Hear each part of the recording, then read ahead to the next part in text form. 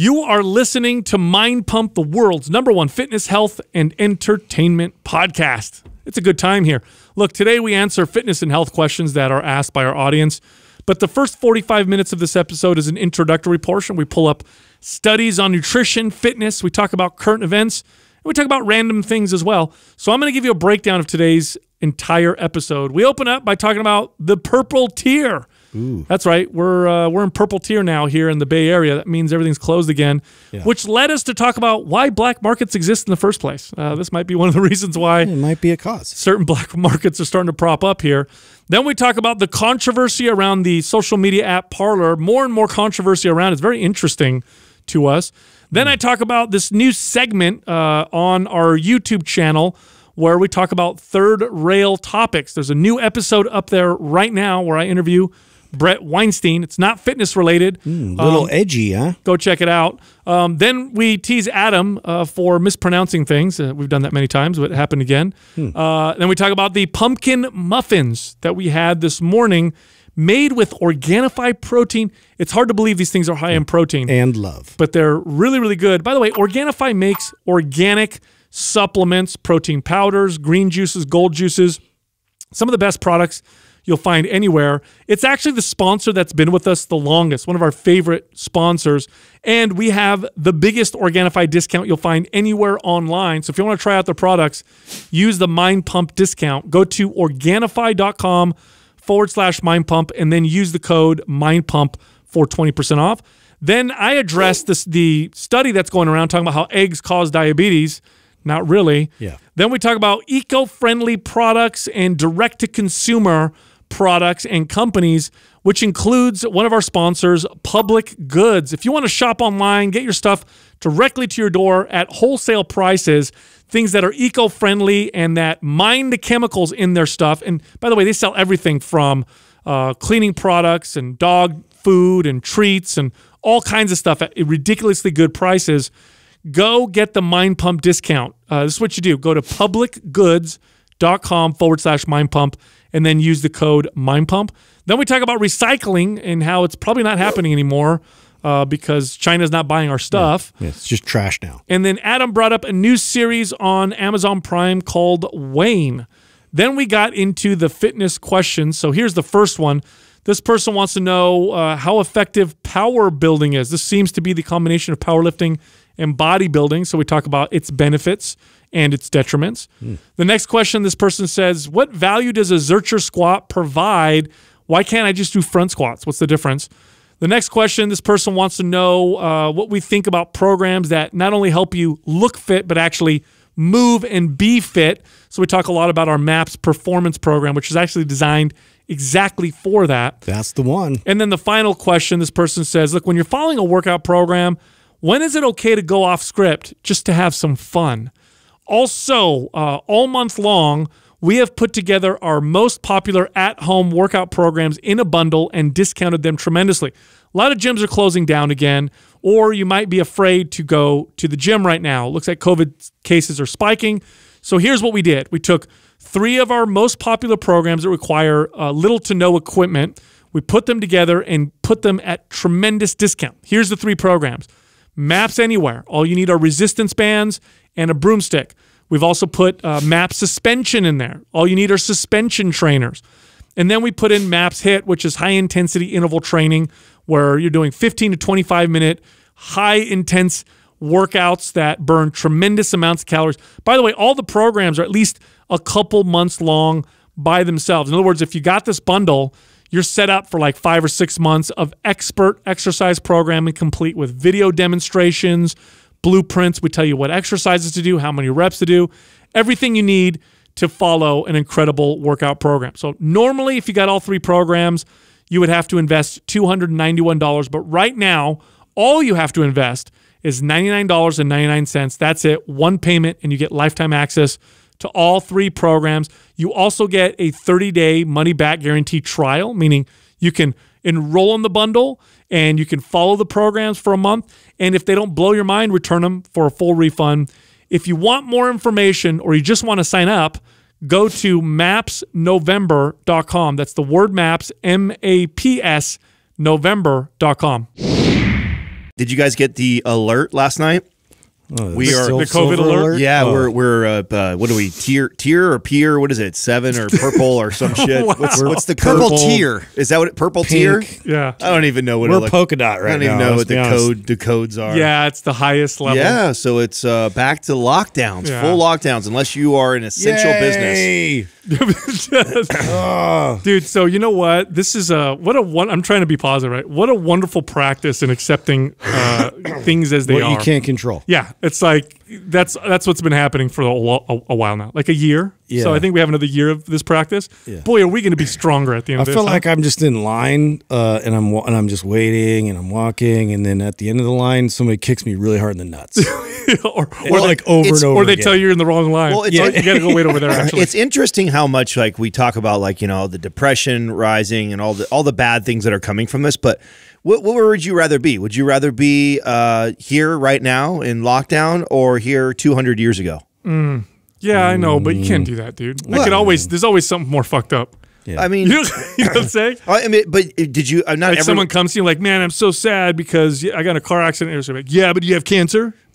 Yeah. All right, I then. mean, hello. You should feel good, Right. that you don't have. But that. I mean, like the things that we can still do from home, the ways that we can still Yeah, connect, you're right. You know what I'm saying? That's what I mean. I don't mean that Yeah, it was there's more ways necessarily to look at it. because of wars and because of shit like that. I'm just talking about. Here's a speculation that I'm making right now because and a lot of people don't know this. Okay, so people, when I say black market, people think drugs or illegal weapons or all these terrible things. Black markets literally exist because there's a strong demand and it's a market that is not supported by your government. That's all it means. So if there's a strong enough demand and and your government doesn't support whatever the demand is for whatever product or service, then what'll end up happening is you'll have a black market. So it can be stuff that we currently deem as bad, like, again, illegal drugs or guns. Or it can be like in the Soviet Union where they had black markets for milk, bread, Nike shoes, Levi's jeans. I mean, I know somebody whose friend in the Soviet Union literally went to prison because he peddled Levi's jeans on the black market in the Soviet Union. So where am I going with this? Wow. Well, with all these lockdowns, with all these forced businesses that have to shut down, and some businesses have been fucked since the beginning. They haven't been able to really do anything, like salons, gyms. Service-oriented type businesses, restaurants, indoor restaurants, totally screwed.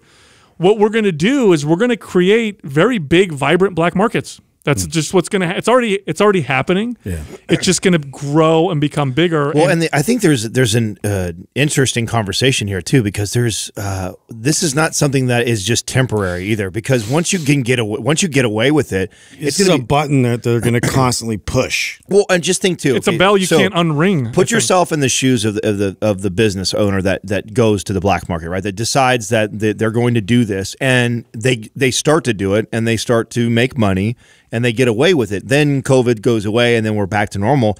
Do they switch back to normal? There's maybe a small percentage of people that do, but I would argue that there's a lot of people that I already got away with it when we had to get away with it, and I'm not paying taxes on all this money. Why not keep going? 100%. Now here's the things with black markets. Here's the problems with them. Forget the actual product or service that's being peddled on the black market. Let's just pretend that just whatever. That doesn't matter for now, because obviously some products and services, are worse than others. So let's just forget that for a second. What are the dangers of the black market just itself? Okay. So again, let's say you're in the Soviet Union and it's a black market for milk, or let's say you're in a lockdown right now and you're working in the black market for cutting hair. What are the bad things about that? Well, when you're operating in a black market, there's number one, you don't pay taxes. So tax revenue dramatically lowers, which can cause some problems. Here's another big problem. Let's say there's a dispute over business or cash, or you get ripped off. You can't go to the court.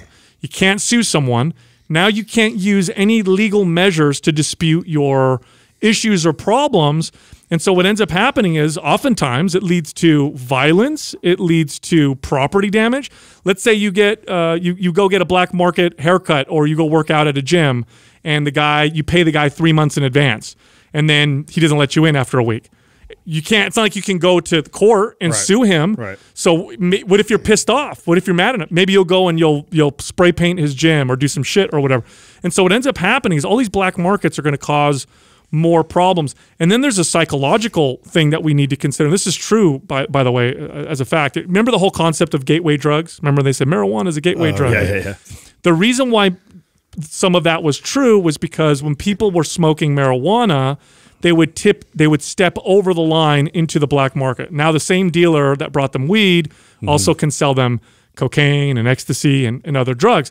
So once you start down this path of breaking the law, it's easier to continue to break the law. Right, that's the case that I'm making. I think that a lot of people just stay there. I think that if you already took that risk and then you find out you're okay, like I think that a lot of people it's survival. Not only that, but when the market is open and regulated, let's say they said restaurants stay open, but here's all the guidelines you have to follow, right? You have to take temperature, people wear masks, do whatever.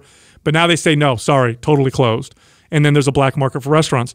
They're less likely to follow a lot of those guidelines. They're already breaking the law. So now they're like, whatever, we're just going to do it. Right. So this could backfire in a really, really big way. And I don't think that they're considering any of that stuff. They're not considering any other downstream problems. And I think we need to pay attention because people are getting it's a lot easier just to shut everything down and not realize what kind of backlash and consequences that that creates and what other problems that creates. I just wish that there was a way that it could just be communicated, like the seriousness of all these cases are popping back up. Hey guys, why doesn't everybody be extra cautious and follow protocols even more strictly, but stay open and let people that want to go out. Everybody else that wants to stay home, stay home. I feel like there'd just be a lot more people that would adopt that right away. Well, the cases started spiking, and a lot of the speculation is not because necessarily businesses were starting to reopen, but rather because people stopped isolating. Yeah. So a lot of people were like, "Screw it! I'm gonna go hang out with my 15 friends." I mean, that's what I feel that personally, like within my circle of family and friends. I mean, I've noticed that. Like, obviously, when this you can't police it. It's impossible. When this all hit originally, everybody I think was pretty much in lockdown. Nobody was mingling with anybody else, family or friends, and now you've started to see people go like, well, I'm going to see my mom and my cousin and my aunt. That's it. And then I'm going to see my mom, my cousin, my aunt, and my brother-in-law. Like, and it's just like. It slowly has grown since then to where I feel like now most people they're still abiding by their rules as far as when they go places, but as far as like who they're interacting with, I think that's substantially grown, at least in the circle of people that I know. That's even the ones that I think were the most staunch about not seeing anybody, even they have. Like my brother, which ironically, my brother-in-law, who's one of the ones who got COVID, he wouldn't even answer his door to like his mom. His mom came over like bring him food. This is before he got COVID? Yeah. This is before he even got COVID. So before he even got COVID, he was like, wouldn't answer his door, wouldn't talk to anyone in the family. Like even if just like the small immediate family got together, like he wasn't coming around. So he was like that big time. Well, he ends up getting COVID anyways. He catches it through a girlfriend that one of the only people he was seeing. Caught it, and since then, and time has gone by, like now, he's around 15, 20 different family and friends that I know of personally, and I don't know what else he's done besides that. That makes me think of something. Do you guys think at some point, if this keeps going, that at some point healthy people are going to go and just try to get it? Be like, fuck it, I'm going to get it over with. Like chicken pox. That's part of what I think is happening too. Is that so there's definitely obviously a percentage of people. And I see this too within my circle. I have people that have lost somebody to COVID. So if you have somebody who you knew, within a person or two away from you that died from it, you tend to be a little more like freaked out about it. But then the opposite is true too. If you're somebody who has one or two, or like in my case, I have like 6 or 7 people that are pretty close to me that have all had it, and they're all had it for like a day, and they're all unhealthier than I am, and they all were fine, and they had it, and then it's gone. Maybe the worst I think out of those people were they lost taste for like 30 days. But as far as getting through the flu-like symptoms, it was relatively fast and less in comparison to other things they've had. So then you're more like relaxed because you have somebody you've a couple people now you've known who's had it, and you're like, oh, okay, they're way unhealthy compared to me. And so I think you have 2 things going on there where you've still got some people who knows somebody who's passed, and they're a little more scared. But more and more people, and there's obviously the death rate is very, very low. So there's a higher percentage of chance you know somebody or a few people who have had it, but then have been fine from it. And so now that you've been this close to it, you're starting to go like, okay, it's not that scary, and so I think more people. Do you know like how that. long it took before, like after the Spanish flu, like how long it took people to then sort of interact and get back to kind of business as usual? Yeah, I don't, but I imagine in those days, A lot longer, you would think, Yeah. just because of the way stuff travels. and people die, like so many. That people. was a vicious one. I think people back then, it was terrible, but I think they accepted things a little differently, and because you didn't have the mass media, well, and they had to work. not only that, but you're yes, and you're also mostly exposed to the people around you. So, to use that as an example, let's imagine that mass media, the way we have it now, doesn't exist. Okay, so the only you've heard of COVID, right? You've heard about it, Right. But really, the only point of reference you have are the people you know, Right. And of all the people that I know personally, I know two distant family members that got it. So in my mind, if that was all I knew, I'd be like, it's not that bad. I only know two people. Well, especially You know what I'm if saying? the two people you know we're okay. Yeah, we're okay. Exactly. Yeah. So I'm wondering if it was like that up until Nano was just terrible. Now you're just seeing shit go that's a good crazy. point. You know, but I know many times people have thought the end of the world was coming. I mean, I'm pretty sure when the bubonic plague happened. Oh, and that's 1/3 of the all of Europe died. Well, and I remember Ebola, like how scared we all were, because that's like one of those where immediately you get like really detrimental symptoms. Dude, and you like, bleed out of your die, face. like almost like within a few days. So it's like this is a different thing, you know. It's like a lot of people like make it through okay, but then every now and then there's somebody that dies, and then it's also just freaks people out. It's just creating this situation because it's stress and there's things that a lot of us haven't experienced before. It's just ripe for conspiracy theories and paranoia. And the latest one I heard, here's the latest one I heard. Okay. But I mean, all conspiracy theories, there's a piece of it that you could be like, that might make a little sense. Here's the next one. The next one is that big tech and big media really want people to be scared as hell because companies like Amazon and Google, and they crush. Oh my God. And they take out their competition. Tech businesses are killing it right now, and I think that's where my concern is just about all the small businesses. Like they're just like disappearing right in front of our eyes. There's just no more competition now. Yeah. Tech and direct to consumer. Yes. Those two are just. But here's the thing, though: is that the natural evolution, anyways? It's just accelerating it. Yeah, maybe we'll see if you it can goes make an back. argument for that, right? And I know that. I mean, that sucks. Harsh to say that. Like if you have a close family member, a friend that has like a small mom and pop shop, like those places are getting killed, right? We're in small towns, but. Is it the natural evolution of how things were going to go anyways, that most people were going to be ordering on Google and Amazon? And Well, I had this conversation too. I think I was on a podcast where it was like, we've been talking since day one about like to trainers, like start considering putting everything that you've done online. Start really like putting your entire library of content like out there, put it out there. That's where business is going. And that's where it was all going. And then this just really like, put a wedge in that. Yeah. Although I'll say this, I know at least a handful of trainers who they trained in gyms or personal training studios, and when this all happened, they converted to going to people's homes and training them, and they're doing excellent. They're crushing. I love that. Yeah, their businesses have all exploded because their top client.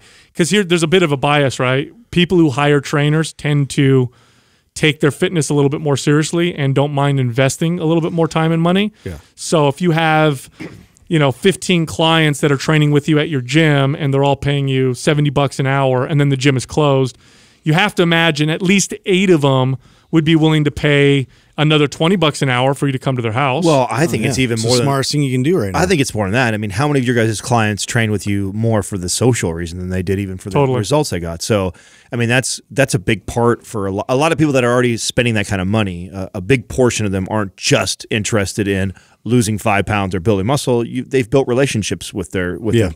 And so it's very important. Right. And now you're in this lockdown. Everybody's kind of sad, depressed. You don't see anybody, and then you have the option to. Then you have Justin come over. Yeah. Hey. I know, right? The party's here. His mask and his cakes, you know what I'm saying?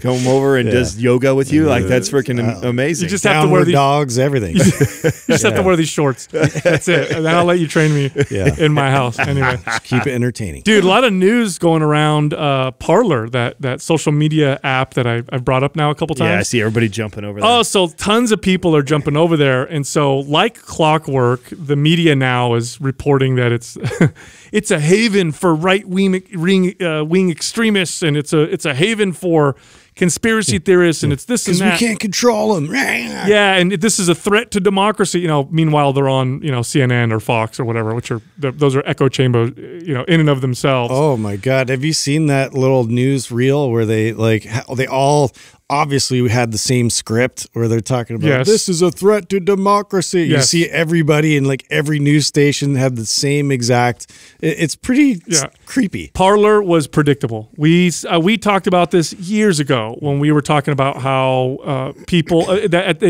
are more and more going into their silos, and there's this perception that if your views are not the mainstream, or if you're conservative or even libertarian, that you may be censored on the big platforms.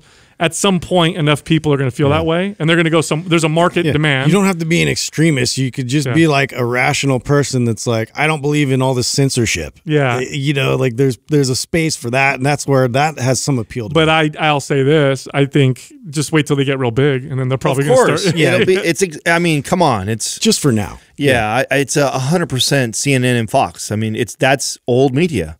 It's just now new media. Yeah, this is new media. I mean, we just talked about this the other day, right? How news networks report on Twitter. You know what I'm saying? That's you turn on the TV to watch the news, and 50% of their news they're reporting is a tweet.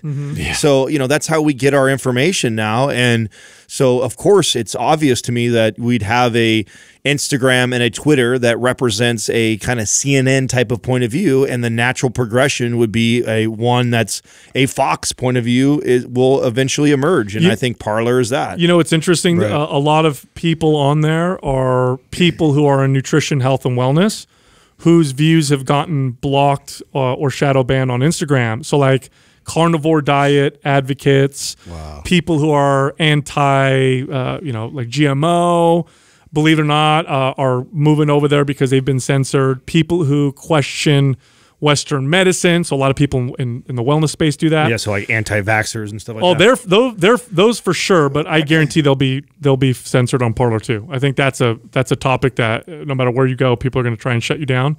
But just wellness people who are moving over there because Rob Wolf, for example, who's not that controversial. I never thought he was that controversial. No, I mean he just advocates for meat. Yeah, nothing crazy. And he gets shadow banned all the time. So he's moved over there. So I think this is a market. You're going to see more of this kind of stuff. You're going to see more. There's too many agendas out there fighting each other. It's so obnoxious. Yeah. Speaking of which, I am very interested to see how that little segment I did is going to do on YouTube. Oh, the third rail one? Third rail. Yeah. We'll see. When is that going live? As of the recording of this episode, as the dropping of this episode, it should be up.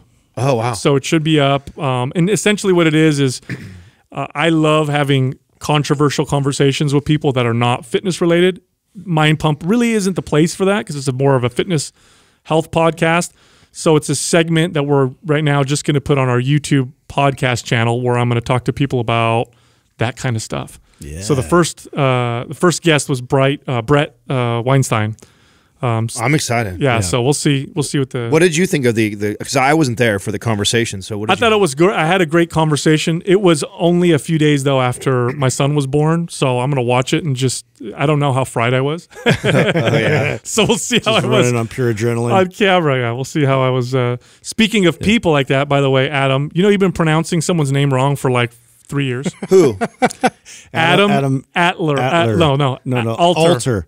That's why you even got us doing it. I know, bro. Yeah, he was just on Joe Rogan. That's why it was altered. I'm like, wait a minute. I saw that he was on Joe Rogan. Is it really? It's ALTER, Yeah, not ATLER.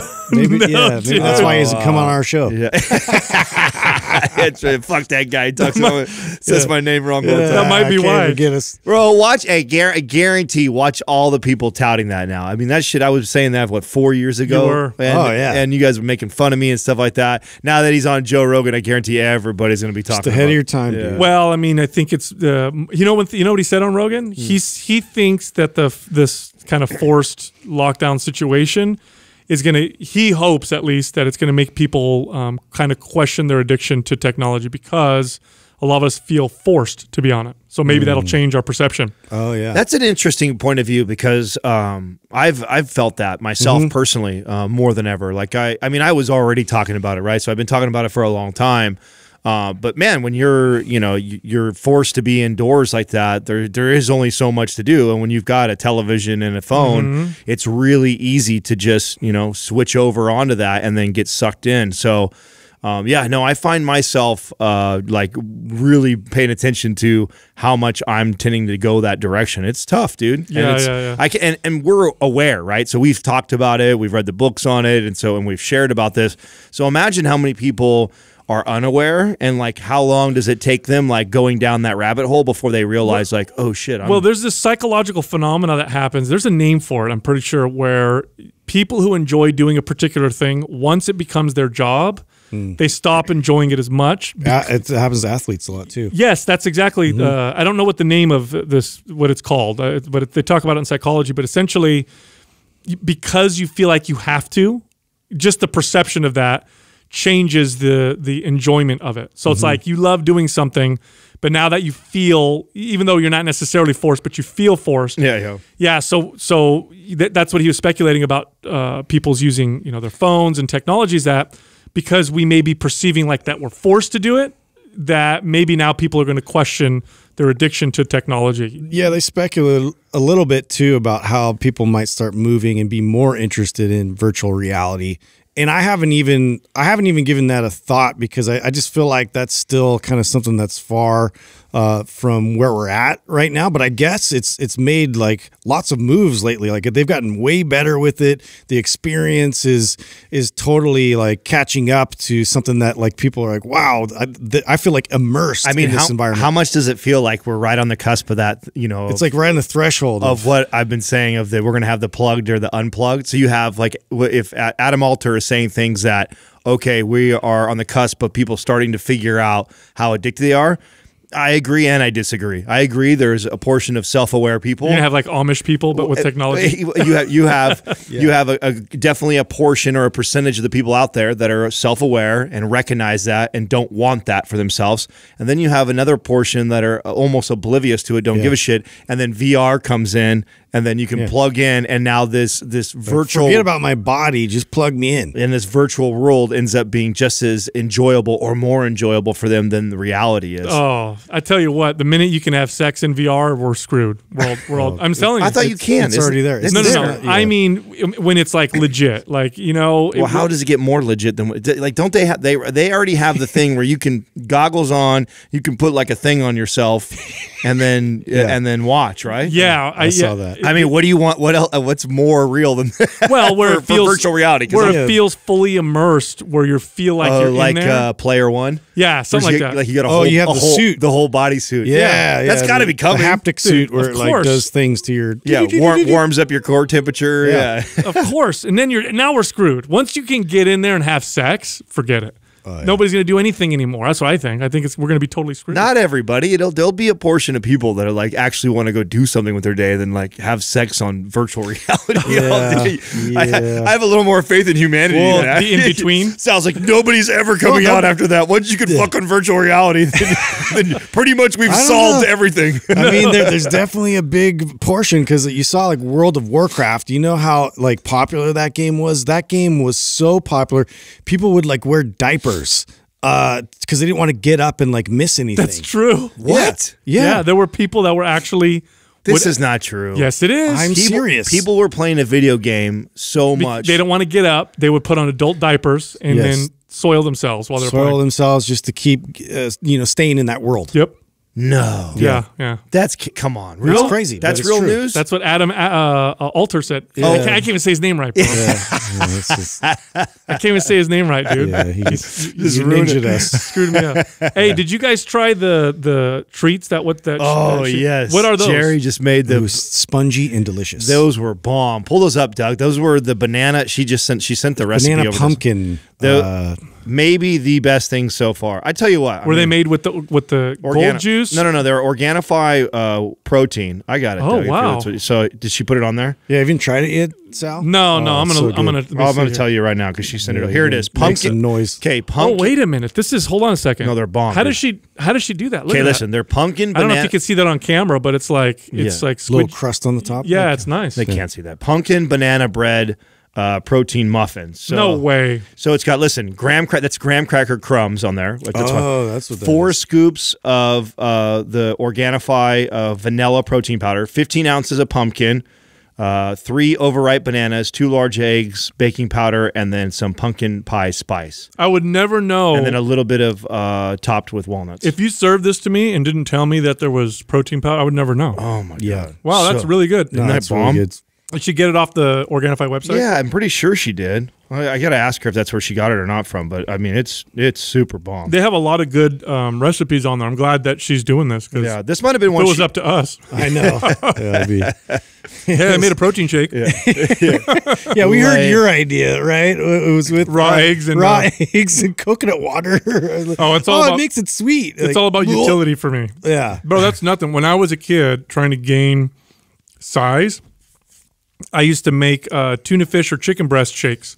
That's so Oh, gross. my God. No joke. I'm trying to Can you I go- imagine his breath. Oh, God. What a dick. Hey guys. I think the reason why it smells the way it does fog now is horse. it's reminiscent of that, dude. Still from that long ago. All right, you guys. Stop picking on me. Adam takes it another level. I know. Ugh, ball joke. Yeah. I was gonna say I've been That's getting the well. Yeah, it is. No, did you see that Justin did an old throwback post of him and I when Dude, you guys were I know. handsome. I had to pick one where Adam was at his handsomest, that way he wouldn't get all mad at So me. this is all the comments nobody. This believes isn't it's- Adam. Yeah. So I didn't even respond. So I'm like, here's what's happened, and Adam, you just be honest. You be honest with me, okay? Oh, God. You and I both have definitely declined in our attractiveness. Oh, yeah. Why Justin and Doug have gotten better looking? I agree. What the fuck? I agree. You got to start low. Yeah. Okay. There's only one way You to guys go. got the wrong strategy. You went way high and then you're declining. we peaked. That's just not a good strategy. I landed Jessica real quick, but ooh. Yeah. Yeah, I don't think I could get her now. Yeah, I was all basing on personality. Yeah, dude. And now Courtney's like, That's whoa, you're changing. Yeah. Hey, speaking of food, did you guys see the egg study that's making the rounds right now?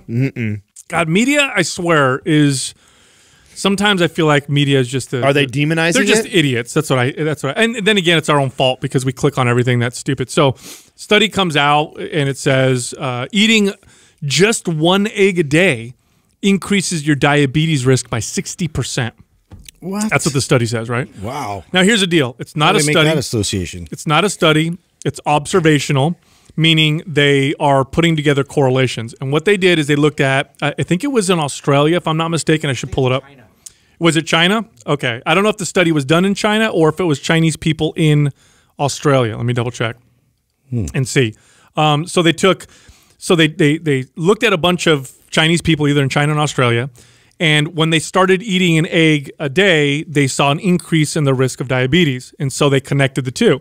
Here's what they're not telling you. They didn't control for anything else. And when people especially from other cultures, start to adopt a Western diet that usually includes eggs in the morning, but what does it also typically include? Pancakes. A bunch of processed food garbage. Right. So they're trying to connect eggs to the diabetes because that's the crazy thing that would stand out in the study, but they didn't talk about any other That they had with it. Yes. It's so Again, stupid. more agendas. It just seems so much like there's a massive agenda to make any kind of like meat or poultry or any kind of like demonize it some way so they can sell you like whatever like fake burger. It's funny how much, I mean, we're all guilty of this too, of like using studies as truth. I was trying to explain this to Katrina, and Sal, you know this better than I do. What is the percentage of a study even being replicated? Isn't it single digits? It depends. I think behavioral or psychological studies are terrible. Okay. Nutritional studies can be really hard because so many of them are these survey-based studies. And the reason for that is it's really hard to tease everything out, to lock people up for 5 months and say you're only eating this way. Or you know how expensive that would be? Right. Take 200 people, put them in a lab, control all factors, and then tease out what's causing what. Impossible. And so instead they have people fill out surveys. And in this case, in this study, when you're studying Chinese adults, they typically will eat their culture's diet, right? But when they start to adopt Western style diet, that typically will include some kind of beef or more beef and eggs, maybe more milk, and then all the other garbage that comes along with it. So, yeah, their health is going to decline. It's not because of the eggs. Yeah. It's because of all the other crap. Well, that was my point, right? That I was trying to I think I told Katrina it was like a single-digit percentage of like that actually can be replicated exactly the same. Yep. Like studies like that's what's so crazy. But yet we tout all these as truth. You know, that this study came out, therefore this is the truth, when in reality that study rarely ever can ever even be duplicated. That just goes to show you how much of a variance there is in everything that we and then you just get camps to cherry pick whatever parts of the study they like the most in order to sell whatever the hell idea they want to sell you. Well, back in the day, coffee was correlated with cancer. So they would do studies, these same kind of studies, observational. They found that people who drank coffee got cancer more often. And so some people said coffee is bad for you. In fact, when I was a kid, coffee was bad for you. Nobody said coffee was healthy. Yeah, totally. It was bad for you. It was unhealthy. It happened when we were trainers, like in the late 90s and early 2000s. Black coffee and cigarettes. That was like the thing. That's why, because people who drank lots of coffee in the 50s, 60s, 70s, and 80s smoked a lot of cigarettes too. Yeah. But they said coffee causes cancer? Well, that's what I'm saying. Like any of these studies, it's so hard to say. Like, and we know how much other things like sleep and behaviors and stress and relationships all affect your health. So it's like you can do all this stuff about people that follow these macros or this is what we think happens when we know there's all these other variables that play such a huge role in how your body responds. It's like so hard to say for sure. It is, and you have to look at how behaviors, like for example, if you look at studies on vitamins, people who take vitamins tend to be healthier, have better health. Yeah. But we don't necessarily know if it's because of the vitamins or because healthy people who value their health and exercise and diet tend to also take vitamins, right? Doug's got a fact for us. Yeah, I have a kind of a theory here. So this study was done between 1991 and 2009. And the first year that McDonald's went to China was in 1990. Oh, so you think it's like Egg Well, McMuffins? so I was in China. I went to China like 3 times in the 90s. And there's McDonald's, Kentucky Fried Chicken, Pizza Hut, everywhere. Yeah. So all of our best. Is that factored into this study as well? Wow, interesting. Could be, yeah, because if you eat an Egg McMuffin, there's your egg. Yeah, with your hash browns from there. But they're cutting out the McMuffin. I heard they're part. bringing the McRib back. The McRib? Yeah. No, they aren't. Yeah, they are. They always do. It's like they bring it back once a year. Like for a while. Can I tell you that the McRib disappoints me every time? For whatever reason, every time I have to I've never had it. You've had it? Oh, I've never had it. It's processed pork meat. Boy, you are the undercover fast food eater that we don't know about. Yeah. You know what's going on here? Ambassador of health. None, you know, I'm gonna have to take that sash back. I feel like you're gonna have to too. Snatch it. You know, we've talked about like fast food stuff lately. You've been the I had fries. You can call me obesity of health nowadays. Did you see that? There was a video that Rachel posted of like one of my fit tips or whatever. Couple comments under because I was talking about food, like food order, and if you eat this order, couple comments underneath like, looks like Sal's been eating everything lately, huh? Thanks, guys. People love to pile it on. It just makes me feel really good. Oh, dude, welcome to the club. Yeah. Hey, speaking of companies, we're talking about tech companies and companies that are doing really well with the shutdowns. I got to imagine companies that you said direct to consumer. Yep. Are you following along with our sponsor, Public Goods, and see how well? Oh yeah, crushing right now. They have to be, right? Well, good. Especially them because I mean, for a lot of reasons. One, they're like the online direct to consumer Costco type of brand, so you're getting like these wholesale type prices. They offer so much stuff too, so it's like all your household goods that everybody needs anyways. Think of things like cleaning supplies and all that stuff, which has all gone through the roof everywhere. And then to be able to get wholesale type prices through them, yeah, no, they're crushing. And then their model of like, less chemicals, less packaging, very, very, green minded. That's got to be one of the factors as to why they're doing. Yeah, so it's well. interesting. I've been very conscious of that, like limiting a lot of like plastic packaging and like getting rid of like a lot of the chemicals in the house. And it's you want to think that obviously you're not going to feel that initially, but over time, I feel like I've felt the difference. Well, this is how I've always felt, and now that we are seeing brands like Public Goods come out, which are making it more affordable. Like it was different when it was like, okay, buy this, brand of Windex, which has got all this chemicals and crap in it, and it costs, $1 or something. And then if I want to go get like the organic version that doesn't have anything, that doesn't work, it's like $7. Yeah, it doesn't work very well, and it's like $7. It's got water and lemon essence in it. Yeah. So things like that. It's infused. Just like 10 years ago, that's what it was like. So, and that's something like, okay, it's not like I'm drinking my Windex, so I'm not really worried about stuff like that. Speak for yourself. But yeah. So now though that you're starting to see these companies emerge that are offering these types of products for reasonably priced, and then it's like, hey, it's not a big leap for me to change my dishwasher soap or my laundry detergent and make it healthier and better, especially if the price point is relatively close to what these on brands that are using all these chemicals. So yeah, I think that's what's happening is I think more and more people, even if you're not running around with a tinfoil hat, afraid that all these things. Just think about your skin health, your hair. I just think people don't consider that even. Like it's never been something they'd even think about. Speaking of waste, did you guys know that recycling is not what it used to be nowadays? You guys know this? Well, it's been that way for a long time. As far as the waste, it's not. They just throw it all together. We're not even able to use like half of it, dude. So we used to sell a lot of our plastic and cardboard and stuff to China, and they would buy it off of us, and so that's how we would recycle. Essentially, is they'd take it and use it. Nobody wants it. Right? Nobody's buying it anymore, and it costs more money and is more wasteful to do the recycling thing or whatever. So what they do with all your recycling is they throw it away. This is what they do now, except for, I think, aluminum, and I want to say glass. Everything else is essentially, and I'm not in metal. Yeah, metal.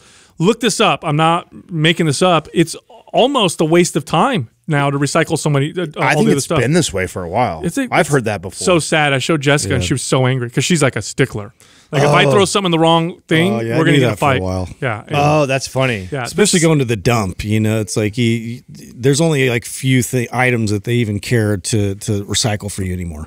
Yeah. No, that's how I know because Jessica got mad at me so many times. I was like, oh. Well, that's another thing. I looked it up. I'm like, I've seen more and more brands doing what Public Goods does too, which I think is also really cool. Is when you buy the first initial thing, like whether it be like the window washing stuff, detergent, you get the original bottle. Yeah, you get the original, and then going forward, they send you refills. Yeah, it's the refills. I always thought that was a good idea. I always thought to myself a company should do that because it would save them money. It would probably save the consumer money. Right. And it's way less waste. Way less waste because you just reuse the same container and now you have a bag or whatever full of your soap. Recycle, reduce, reuse. Yeah. Join the loop. You guys remember? You guys remember?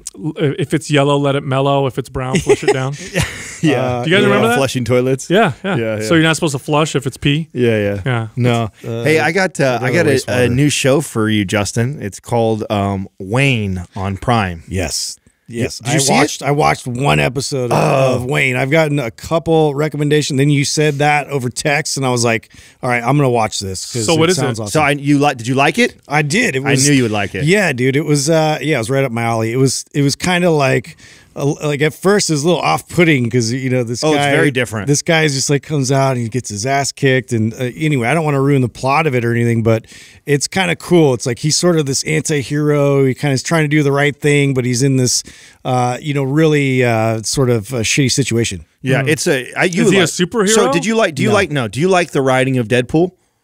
Yeah.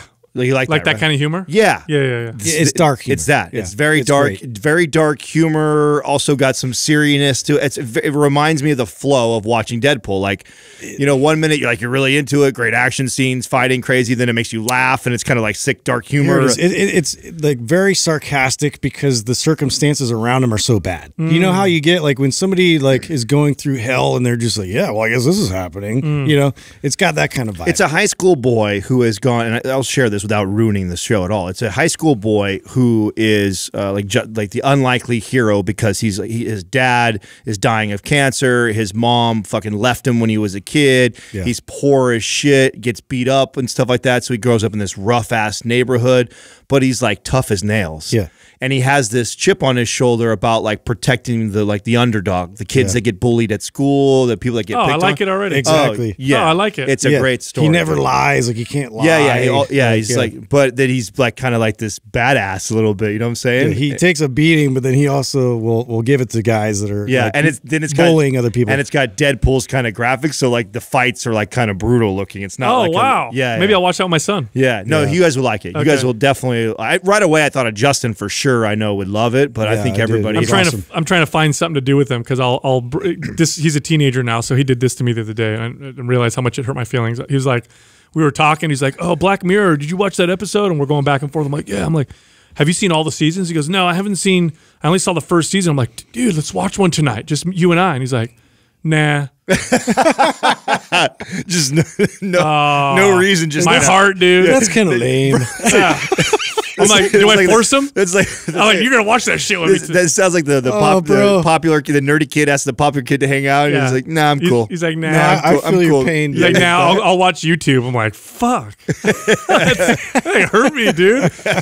We went for a walk the other day with the baby, push him in the stroller or whatever, and I'm giving him hugs and stuff. I'm a very physically affectionate father, and I can tell he's a little bit uncomfortable, which just makes me pour it on even more. Sure. And I told him, I said, "Listen, kid," I said, if I know you don't like working out that much, I said, but that's your only option to fight me off because I'm going to hug and kiss you and squeeze you. And the more you push me away, I said, I promise you, you keep pushing me away, I'm going to pick you up and hold you like a baby in my arms and walk down the street. And so he's like, I got to get stronger. And I will do that. I will literally pick him up, hold him, and then kiss him in front of everybody. Man, I swear this day's coming, right? Everyone keeps telling me, because right now Max is still going through this phase of like, he's so attached to me, dude. And I'm trying to be like this. I mean, I am. I'm a very present father, right? And I do a lot of things with him. And so I'm trying to like suck it all up because everyone says like, it's only a matter of time before like you're just not cool. Yeah, he's you're not cool. He doesn't want to do anything with you anymore. And I'm like, it's so hard to like. I guess where I'm at in it to even see that or comprehend that. Right now, it's like I have to like sneak out of the house to get out of the house. It sucks. I can't even like go say goodbye to him because if he sees me and I'm leaving, like he'll make a big old deal about Eat it up, dude. Yeah. Eat it up. Every time I get home, my boys attack me like clockwork. You just wait, dude. They want to wrestle, and it's like if I don't do that, it's going to stop, and I don't want it to stop. Yeah. So you still got that. You still come home. Oh right yeah, 100%. And they get super excited because it's like, yeah, Dad. Like it's like all this pent up energy they couldn't use. Now they just use it all on me. It doesn't stop until they're probably 14, 15, 16, like right around there. And then it's cool, but you're just dad. You know what I mean? You're not like and then when they get older, then you're cool again, right? So what I envision at like that age, so does this happen for you is, because I get that, right? He doesn't, see, don't get caught up in the, like, you're going to try and be cool thing. Like, oh, he's 16. I know what I'll do with him.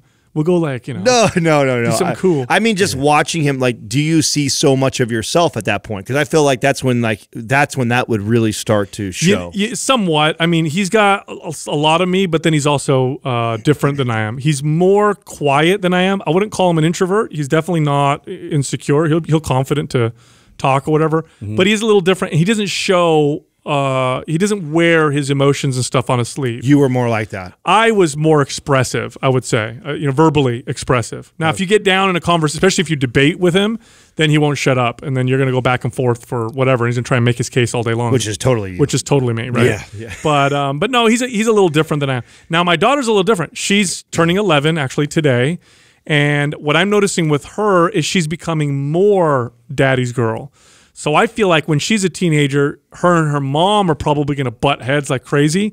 but dad is going to be daddy. You know what I mean? And I've seen this with my sisters too, to some extent. When they had their teen years, they were more like, with dad or whatever, and fought my mom more. So I'm hoping, I'm hoping she doesn't get to where she rolls her eyes. Oh my God, dad. Yeah. First question is from Nate Fagan. How effective is power building? Power building. I haven't, It's popular now, right? It's not something that was around like just. Yeah, this is like a fairly new term, isn't it? No, so okay, the first time give us the history of it. Yeah. So the first time I heard of the term power building, I heard. Do you guys remember Skip LaCour? I think is his name, Skip LaCour. He was a natural, we'll do quotations, bodybuilder in the 90s, kind of jacked. No. Kevin Levrone sometimes would talk about power building. And there were other bodybuilders that weren't necessarily high-ranking bodybuilders, but they were popular in Flex Magazine and Muscle and Fitness that would talk about power building. There's one guy in particular, I can't remember his name. It'll come to me, but he would do these insane-looking lifts where he had like 7 plates on a bench press, and then there's like 2 spotters on each side, and he never really competed, but he called the way he trained power building. The way it tends to be used today is I like to bodybuild, but I like to use bad form and heavyweight. Oh. Is that what the way you think? Thanks for clarifying that for me. That's the way it tends to be used. And that's also the way that it was kind of used in the 90s. It was like heavy bodybuilding and looser form. Now, the question is... That reminds me, who's the bodybuilder that trains that way? Texas guy, white dude? Branch Warren? Yes, Branch Warren. Yes, exactly. Okay. Now, Michael Hearn talks about power building all the time. Michael Hearn has good form. Yeah. He trains with good form. He's probably one of the most genetically gifted people on the planet. The dude was a powerlifting champion when he was in 18 or whatever. And when he lifts, he's just strong as shit. He'll do incline presses, full range of motion, 4 plates. I think he's in his late 40s now, if I'm not mistaken. Yeah. So if you combine powerlifting and bodybuilding, and you do it the right way, what you're going to get is an incredible physique. You're going to be very strong. You're going to build great muscle. I think they both are extremely complementary. Now, if you power build, like I talked about earlier, with just loose form and bodybuilding exercises where you're swinging things and you care more about the weight than your technique and form, you're just probably going to hurt yourself. I think we just gave 2 great examples, right? Yeah. So Branch Warren versus Michael Hearn, and I think Branch has had all kinds of injuries and issues. Like he's always battling all kinds of stuff, and he's the kind of like push through it type of guy who cares and then isn't really particular about his form. And then you have somebody like Michael Hearn who's into his late 40s, still lifting, still strong as an ox, and looks amazing. So perfect example of what you get if you take it to the extreme, right? If you take it as a way to just get away with sloppy form versus no, there's some value in training this way, but it doesn't mean that technique goes out the window. So what does the actual programming of a power build look like? I mean, obviously they're incorporating power lifts within that, so it's like basically just compound lifts, but also like the accessory work. Am I off? It's usually I'm looking to go heavy. I'm doing curls. I'm going to swing a little bit more, curl the 100s instead of the 60s. A little more English involved. Yes. Or there's also cases where people started out as powerlifters and then moved into bodybuilding.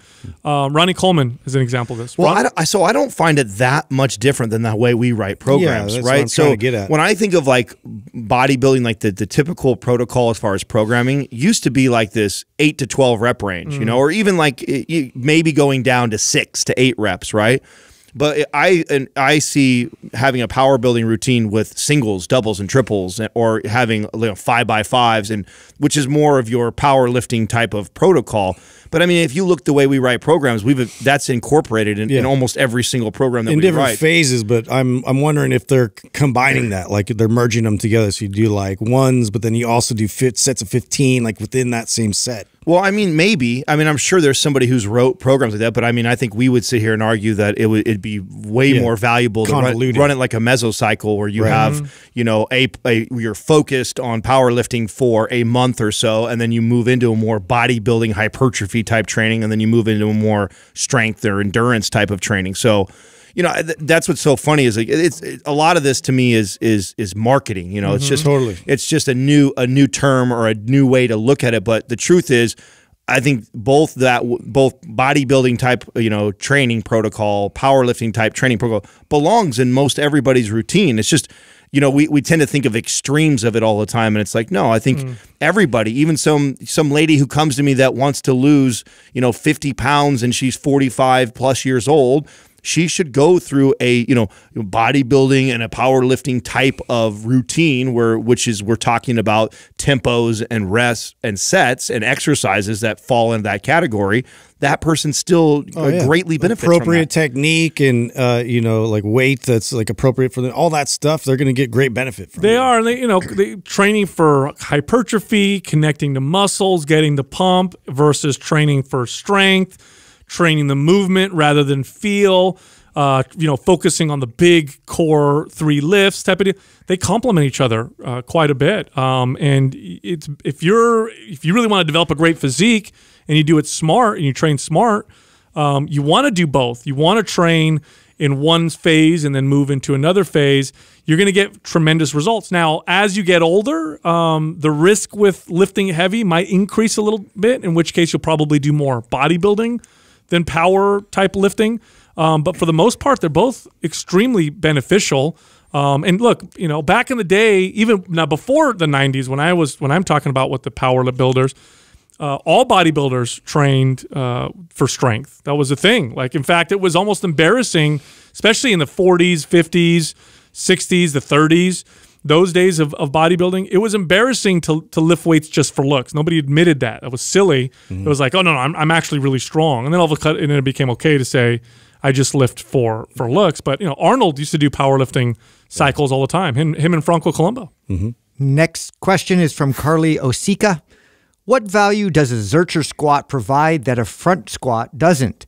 I find that the pain of holding the bar in the crook of my arms for a Zercher squat limits the weight I can lift way before my muscle strength does, so I wonder if I should just front squat instead. Yeah, a few things with this. So you'll get this argument too with the wrists. So the wrists are, if you're actually performing a front squat, like a lot of people can't really, they don't have the mobility in the wrists to even kind of pull that off, and so they'll fold their arms and so there's different techniques. Also, like with the Zercher, this is where I do recommend you probably put a pad there if that's an issue for you. Like, you could solve a lot of that discomfort with just one of those pads there. But really, just having the weight in a different place, you're going to get a different type of recruitment, and you're going to receive a different benefit from that. So it's just look at it as a different exercise completely. It's two totally different exercises. Yes, the weight is in front of you on both of them. But one of them, the weight is down closer to your midline. You have a longer lever. It's not a deadlift, so it's not your full arm, but it is at the elbow. So you have a lever in front of you.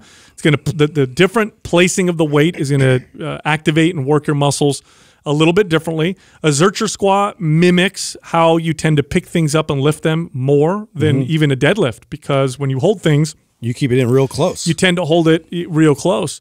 I never did Zercher squats until we wrote Maps Strong, and then we put Zerchers in there. Performance first. And performance, right? And I started to do them more often.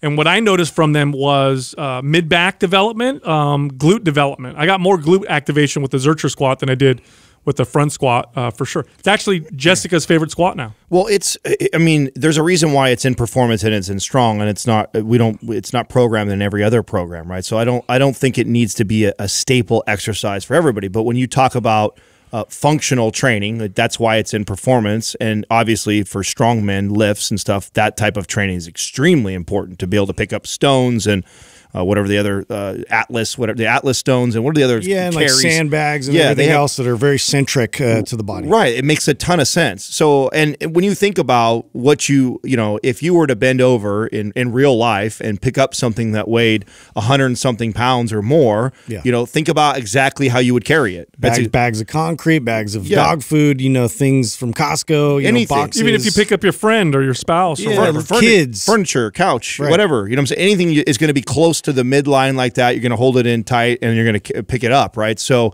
Yeah, it's a very functional exercise to emulate things that you would probably do in real world. You get strong at doing that, you're less likely to hurt yourself doing one of those movements. Now, talking about it for only building muscle or burning body fat, like, yeah, if I had a client that's all they cared about, they're not looking for real world functional strength, and they're saying, Adam, can I do a different exercise besides this? This bothers me so much, or I hate it. Then yeah, I would exchange it with another movement. But obviously, if this person is doing this and it's something we program, they're following either performance or strong, which I would think you're interested in either the strong lifts and movements, which this obviously pertains to that, or you're interested in performance and real world strength, which is what performance is all about. Yeah, and what I like about the Zercher too is, like, again, you have a barbell, so you can load that substantially. If it's a goal of yours to get really strong in that lift, like the Atlas Stone's very similar in terms of, like, except for you're going to do a little bit more rounded back lifting with that, which is challenging because not a lot of people, it's not an ideal posture to be in, but it's also important to strengthen that to be able to navigate through that position, because that's a real world position. Yeah, it's the good kind of rounded back lifting, right? Yeah. So rounded back, I'm not referring to rounded lower back or bad posture. I'm referring to the shoulder blades not being pinned back, but rather being slightly rounded forward, which is how you lift things in the real world. And that position right there, you want to get stronger too. You don't want to just have a strong back with your shoulder blades pinned back. You want them to be strong with your shoulder blades in different positions. Zercher squats encourage that. That's why I noticed I got good mid-back development from it. Yeah, we're not posture robots. Next question is from Zach Toos. What program would you recommend for someone who wants to maximize benefits while losing weight? I don't want to lift just to maintain muscle. I want to improve other things at the same time. I'd imagine something like MAPS Performance would be good because it would help maintain muscle while also improving other athletic factors that won't be minimized during weight loss. Yeah, if I had to recommend one program for someone to do forever that will give them the best of all worlds, right? You're going to get muscle, strength, you're going to get some stamina, some endurance, you're going to get mobility, you're going to reduce your risk of injury, you're going to feel really good. And you only could do one of our programs, it would be MAPS Performance. Yeah. It really would, because it takes all those things into account. Now, here's the wonderful thing about taking all those things into account. Long term, the side effect of that is you look the best, okay? So it might not be a bodybuilding program like MAPS Aesthetic, but in the long term, because of the improvements in mobility, fitness, and functional strength and movement, you're going to just look better long term. You're just going to overall be much healthier. This is something that I think is important that people consider, especially aesthetically driven people. Like, if your goal is just to look good, and that's one of your favorite aspects of fitness, and you plan on working out, forever, like you should, then you need to consider your mobility and your functional movement. You need to consider those things, because if you start to lose mobility, if your functional movement starts to decline, which it will, if you don't consider them in your training, those will start to decline. You'll start to lose the benefits of your favorite exercises. You'll start to lose the benefits of a squat. You'll start to lose the benefits of a deadlift. And what'll end up happening, which I've seen many, many times in people who've been lifting for 10 plus years, is that they end up removing exercises from their repertoire.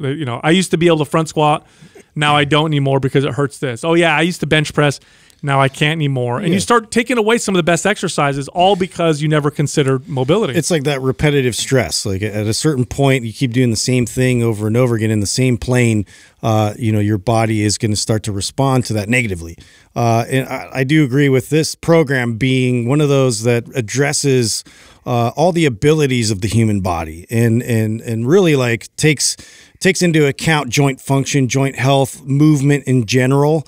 And so all those things, like, if you're just focusing on that, your musculature will benefit as a result of that. And again, your physique will be desirable, but also, like, it's more long-term. So it's more about quality of how I feel and how I can do things and still have abilities versus just, like, I can be really strong or I can be really buff, which are very important things as well. But this is not one of those that's, like, very direct.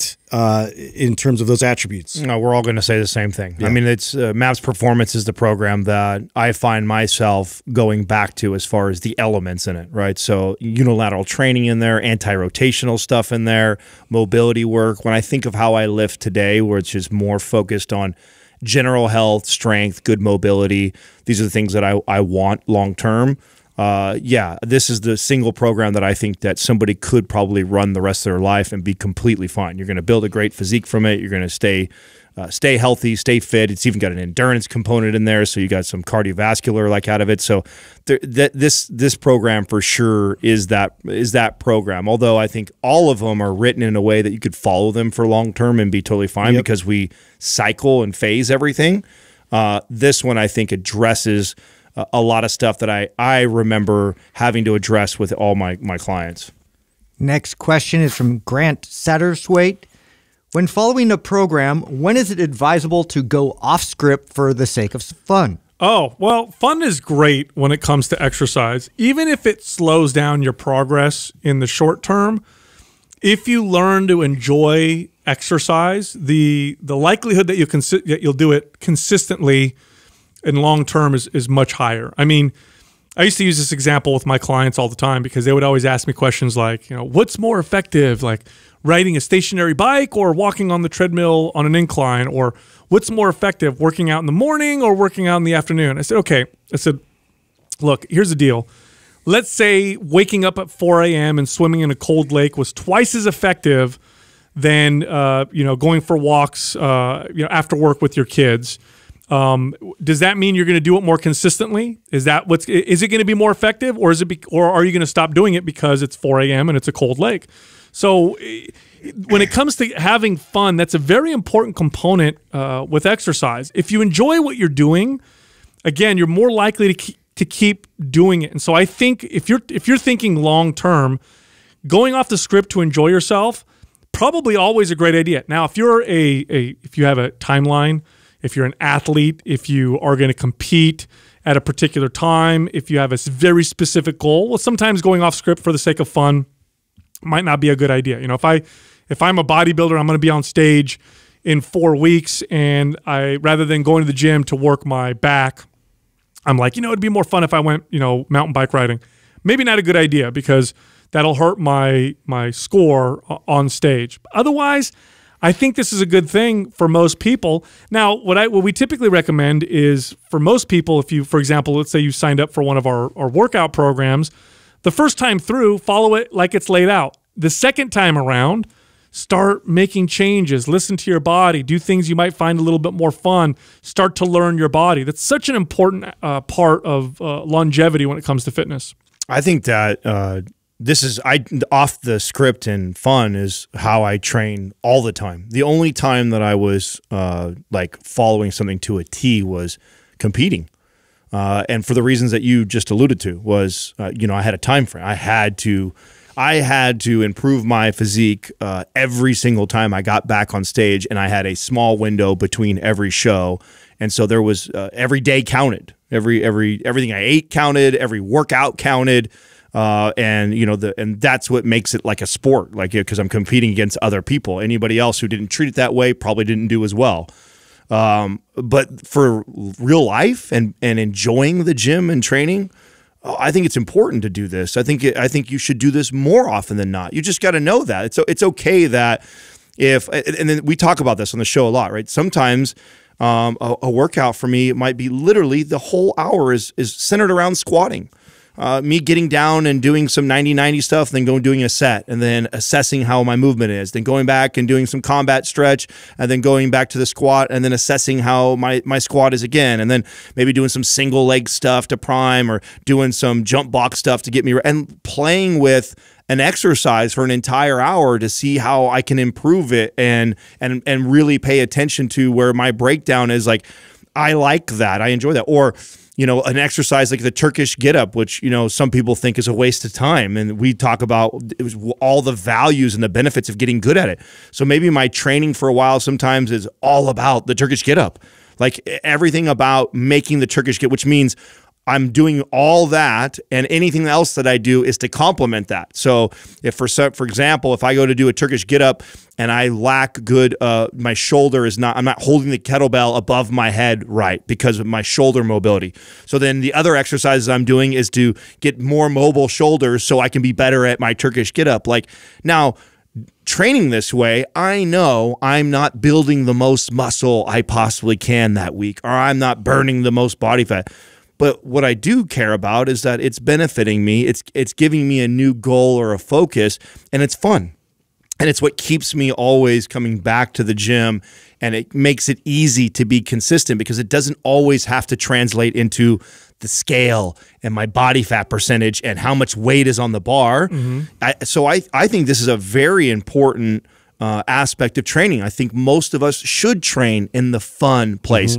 But I do agree with Sal that I think it's very important that everybody follows something that's been written by a professional first.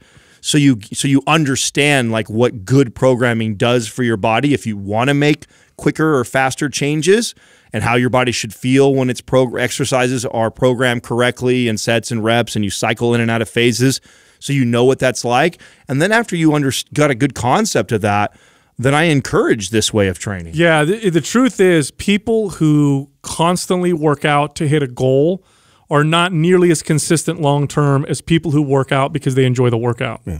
So remember that for yourself. It's great to have goals. It's great to want to hit those goals.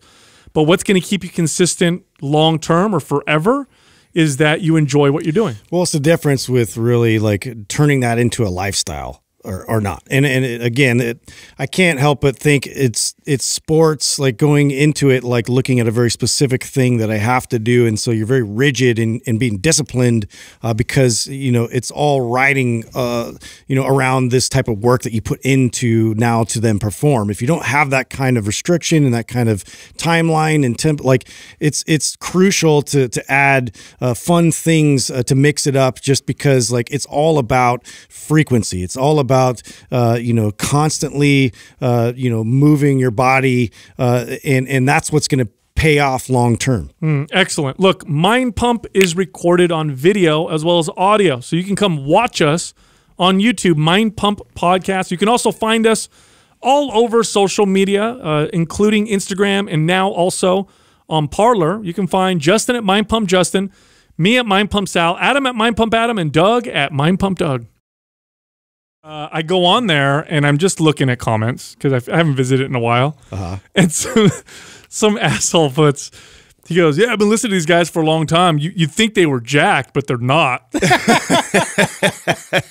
Ouch. I was like, wow. Like, I was going for the jugular. Wow, dude. Yeah. I was like, my feeling.